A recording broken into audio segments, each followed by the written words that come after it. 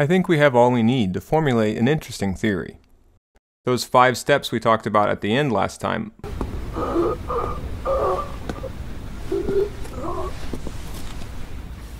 You've done your part. Must be from the small boiler room to the midway point between the 2 boiler areas with no boiler in it.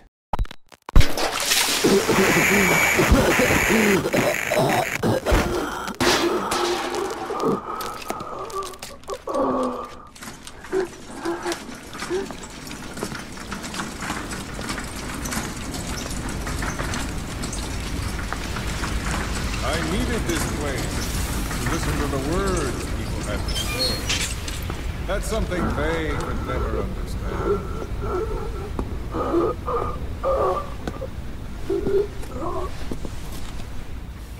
You've done your part.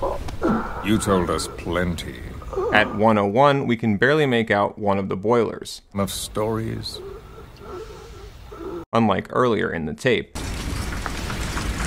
I needed this place to listen to the words.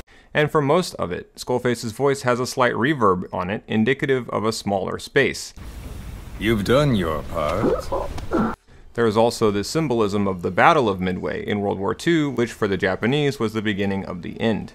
Just as what happens here on Camp Omega is the beginning of the end for Zero, and for Big Boss. First Big Boss, then Zero. Liberation is at hand. And that means that his entire monologue isn't only for the suffering, soon-to-die POW, or the listener of the tape, it's also for the audience he was already speaking to before we arrived. After all, regardless of the room specifics, Skullface's speech smoothly transitions from the us of them, XOF, to the them of us, meaning the us that is the listener playing and the sufferer suffering on the gurney. I needed this place to listen to the words people have to say. That's something they could never understand.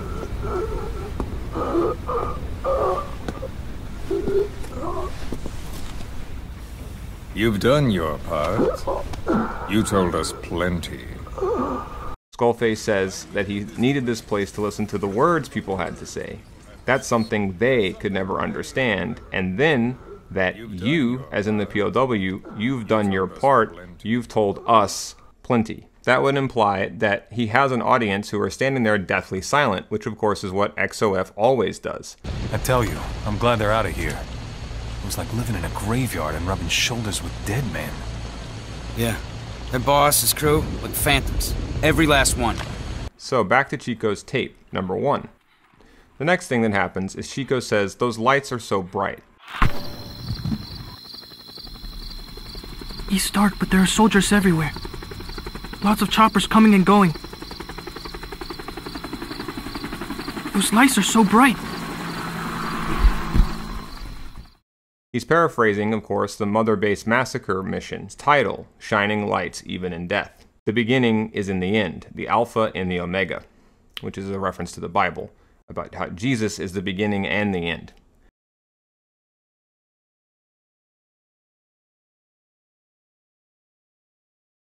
Then we hear a chopper fly overhead. Those lights are so bright. Before Chico says, time to get moving. Now, we may think at first that the lights he mentions are those on the base, but the way he starts his infiltration after the chopper seems to leave may mean it's actually the heli with the light. But either way, this scenario conjures to mind the exact opening of MGS1. Snake got tricked into thinking that the big bad boss, in his case Liquid, was departing on a chopper, making it then safe for Snake to enter the compound. But that, like this, and like the beginning of Ground Zeroes will be, turns out to be a lie. Now we're 42 seconds in.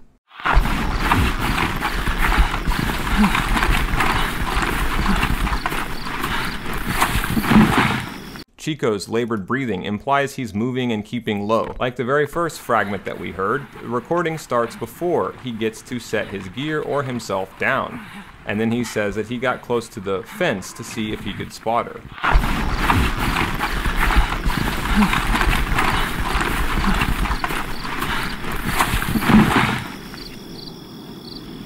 got close to the fence to see if I could spot her.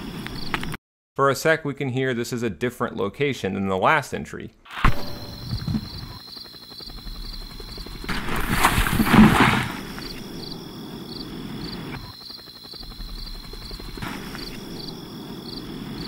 It sounds more wide open, maybe more closer to the sea. His feet seem to tread on sand.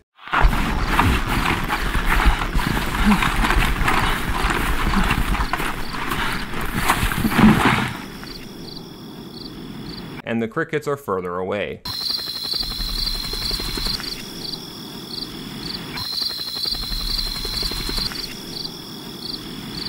It's likely he's somewhere near the cave, far off the beaten path.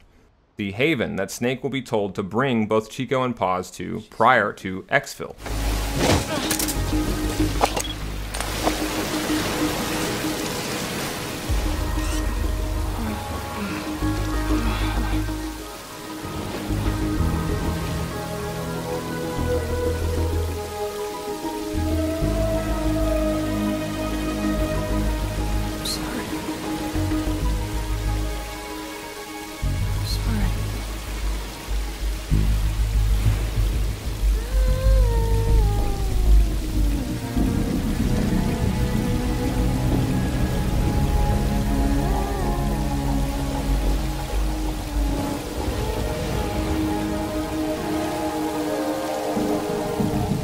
I don't think we're actually in the cave necessarily, however, it isn't echoey enough. So Chico says he approached a fence to see if he could see Paz. I got close to the fence to see if I could spot her. They had a guard posted, so I got out of there.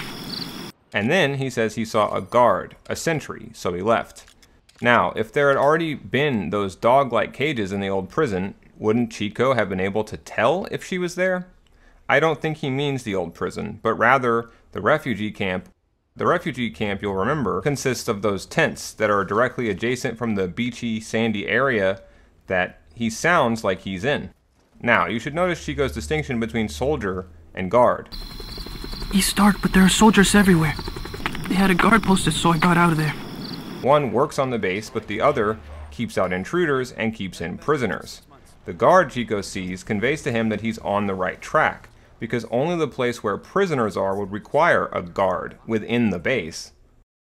He thinks, in short, that this is his time and place to risk contact with the enemy. Guess security's not so light after all. I'm coming, Paz. He says, "I'm coming, Paz." Was all this recorded for her? Who can say? Next, at 106, we hear more wind. I'm okay. I'm okay. Chico says, I'm okay, like a mantra. He had a close call with the sentry, I presume. He'll actually repeat this in the helicopter. The inspection was nothing but a smokescreen. I heard explosions, then... They played us like a damn fiddle! Give it back! This isn't right, that was ours! The beginning is in the end. It was ours! I'm okay. Give it back! How do you feel now? How do you feel? At 118, Chico's running for his life. I think I found her! It's gotta be Paz! He thinks he maybe saw her, but clearly not without getting maybe seen himself. No, no, no! 131. They're looking for me. He says they're looking for me. That means more than one guard. Chico was kidding himself thinking this would be easy. 132. Here's where it gets kind of interesting.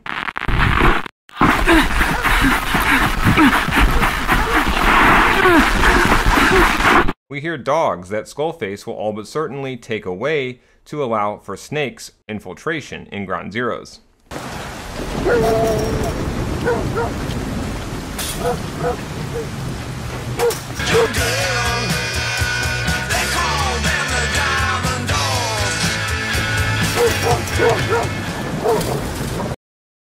dogs we actually see at the beginning of Ground Zeroes, but never see in-game, which is a huge clue.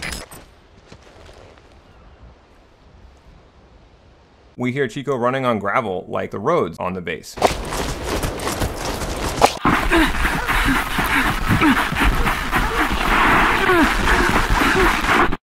(139) We hear it seems Chico's made it to some hiding spot, maybe one he's recorded a log from before.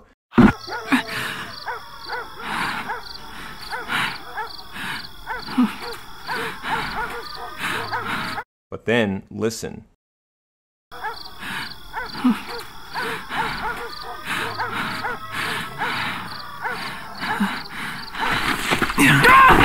They found his hiding spot, and they were lying in wait for him there. There's even a super quiet rattle of a fence. Could he be where we show up at the start of the mission? It does, after all, have an overlook and a lot of bushes for the enemy to lie in wait. Now what's next is very interesting. No, quit that struggle.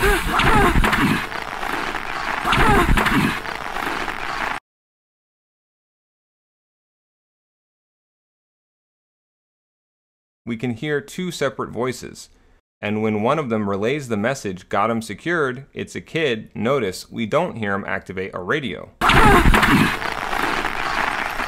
Got him secured. It's a kid. There's a lot of static that could be obscuring it, but it seems kind of strange. Compare it to when a guard in Ground Zeroes hears a noise that he wants to investigate. Destruction confirmed. Only one remaining. You can do this. The installation's been damaged. Possible enemy sabotage. Over. Mission CP, understood. Move to investigate. ASAP. Out. Got him secured. It's a kid. In fact, this guard's voice is so close to the recorder, it sounds to me like he could be speaking into the recorder itself, not a radio. There's even a weird whip sound, and then it's like the recorder's sensitivity got cranked to max after falling or being struck out of Chico's hand. Quit that struggle. Got him secured. It's a kid. So, next there's another cut. But if we compare the different cuts, some are cleaner than others. With tape recorders, you can tape over stuff. The cleaner ones are likely in spaces inside the tape that were blank. Noisier ones may be clues that something's been taped over there. Doesn't it kind of sound like, for a half a second, the wind or the ocean? It's a kid. That could also just be static. This is called, with tapes, imperfect erasure. Anyway, the sound that proves taping over has occurred is next, at around 2:01. And this is seriously a trip, because it's a recording of a different tape player blaring the song about pause, love deterrence, so loudly that it's clipping. It's a kid.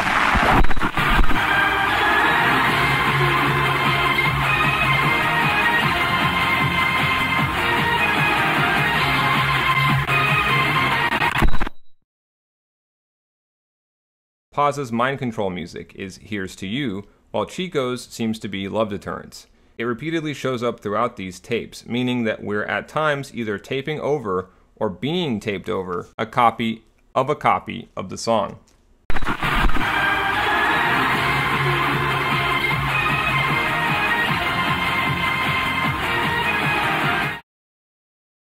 Crazy, right? Even crazier, the version we're hearing sounds as though it's on a tape that's been taped over so many times that it's been degraded by continuous use.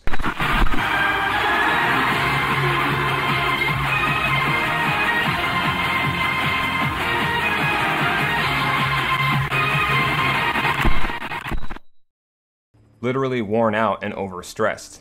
That's why it seems to cut out for a split second. The concept of overstressed is something that will come back when we talk about Skullface's possible master plan. 2:12. See how clean of a cut that is? There's no so-called imperfect erasure. We'll see how this connects to Orwell's use of the word palimpsest in 1984 at some point in the future. For the first time now, we hear rain. We also hear tears.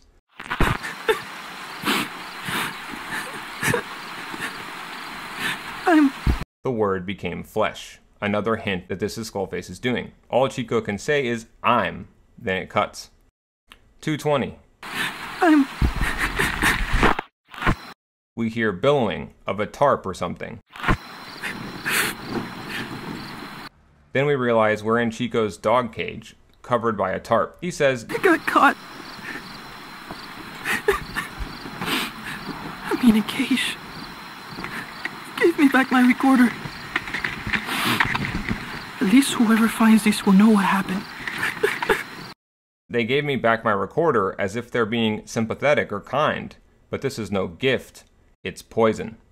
Chico will not be the only one recording tapes of what's to come, obviously. The recordings are obviously part of Skullface's twisted plan. 240. Only now does Chico say, They're holding others here too. They're holding others here too. In both sequences we can vaguely make out the grasshoppers. I'm in a cage. Give me back my recorder. At least whoever finds this will know what happened.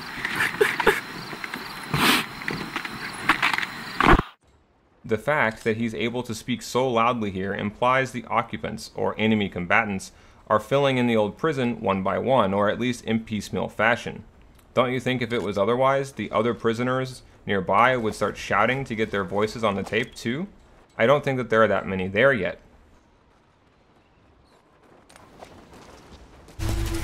No! No! Go away! Go away! No, man! Pull me out of here, please! Get off me! Get off! Chico, keep it down! Go away! Give me a second! Right over here! Hey, you gotta let me out! You let me out! How many other POWs do we see during the mission?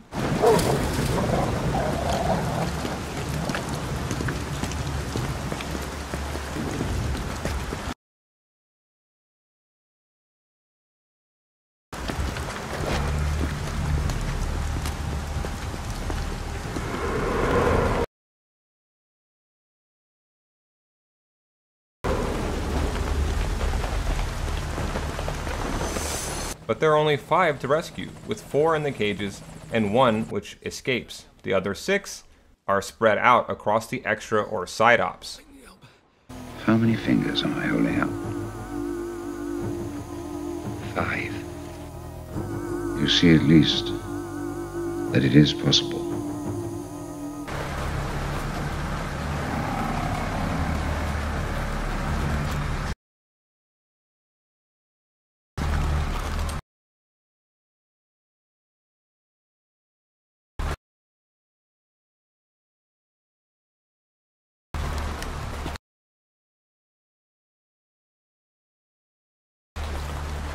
She told us everything. Don't worry, I kept my word.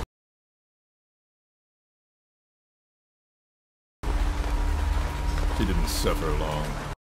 Which hints that at least some of this is taking place within a certain someone's mind. So, Chico says there's still no sign of pause. They're holding others here too. Still no sign of pause. I think I found her! It's gotta be past! At around 2:49, we start to hear barking dogs in the distance.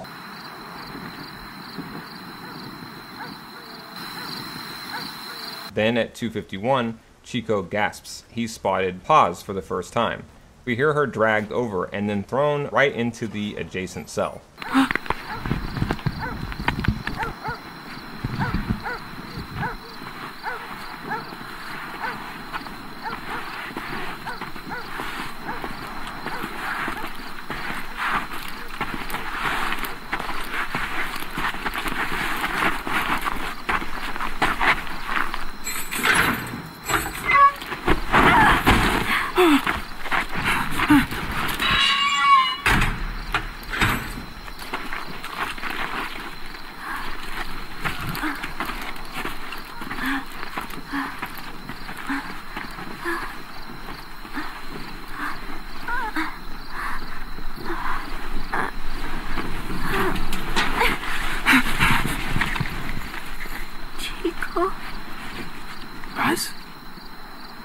Chico.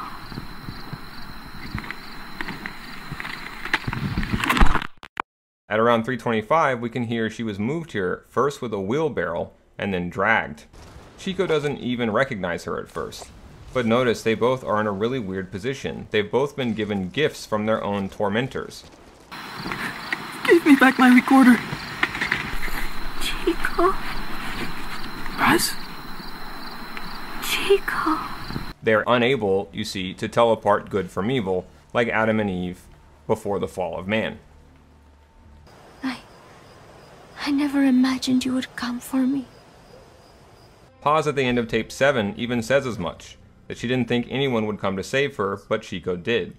And Chico didn't think he'd ever get to see her again after being caught, but he does. This is just the start of Skullface's manipulation and his evil, his corruption of life, love, and most of all, of language. You've done your part. You told us plenty. You've known the pain of ages. And even now you think, as any person would, that this can't be happening. Is it education, morals, faith? Just the imprint of a lifetime of stories?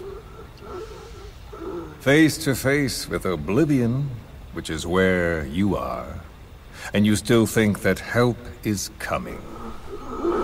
The world you were born into is made to save you.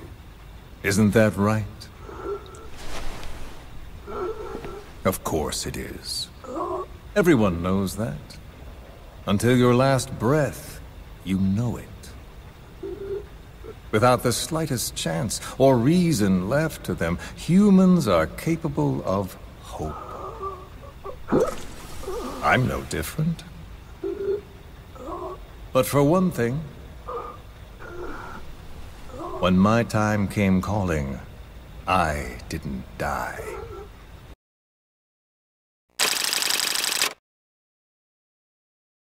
Let go of me! You will be next, your hideous face will...